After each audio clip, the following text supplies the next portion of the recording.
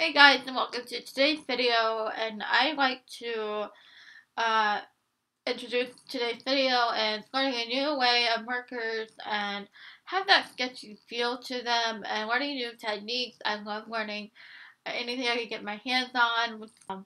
So for today's video, I like to go over how I like to use markers in a new way by having that sketchy feel to them.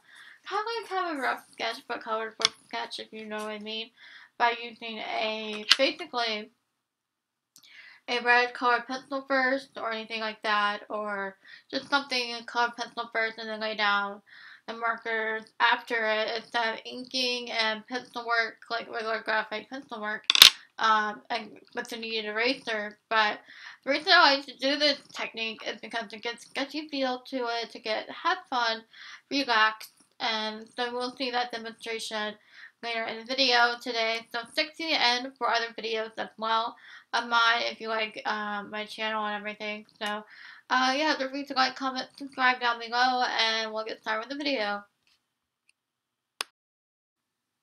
Hey guys, and welcome to today's video, which is a new way on how I use markers and to get that sketchy feel to them.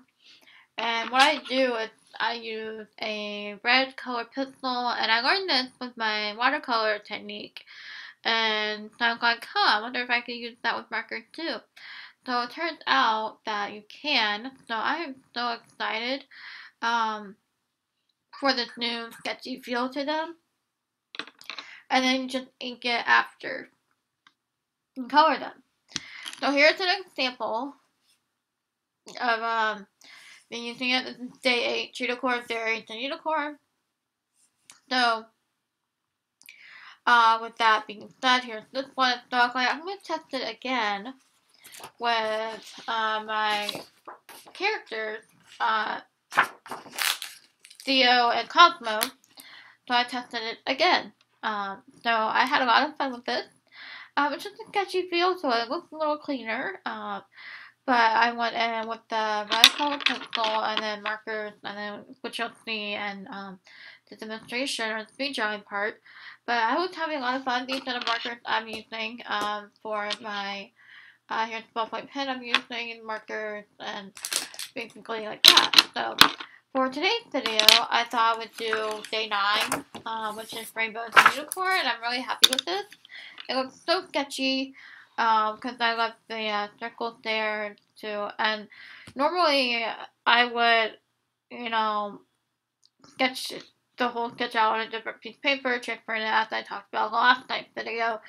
But I went ahead to get that sketchy feel to it, went ahead and just sketch on the paper, final paper, with that being said. So, this is day 9, Rainbows. I'm very happy with it. So, yeah, so you'll see in the demonstration of how I use the red color pencil first and then markers after.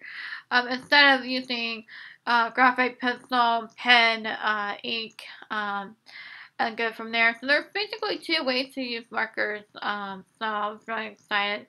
I love learning new techniques and everything. So I like to just learn new techniques, how I use my materials. So this might, be a live stream in the near future or something. So yeah, if you like what you see here, continue watching the video. Don't forget to like, comment, and subscribe.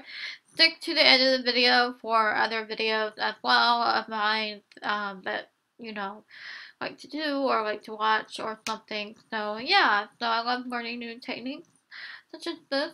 So yeah, don't forget to like, comment, subscribe, and continue watching. Hey guys, and welcome to this part of the video where I do the speed drawing part of it. So I've started with a yellow marker, and some of these are alcohol, some of these are not, but markers. I still use the same techniques and everything for it, but I started out with the red color pencil sketch to make it sketchy.